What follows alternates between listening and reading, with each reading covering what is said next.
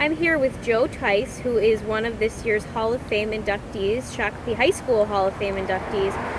Joe, tell me about your reaction emotionally when you found out you'd be this year's Hall of Fame class.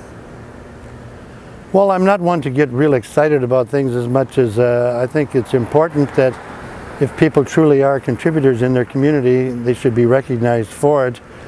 Maybe that's selfish to say that, but at the same time that might encourage people to become involved and contribute in their community. All right, thanks so much, Joe.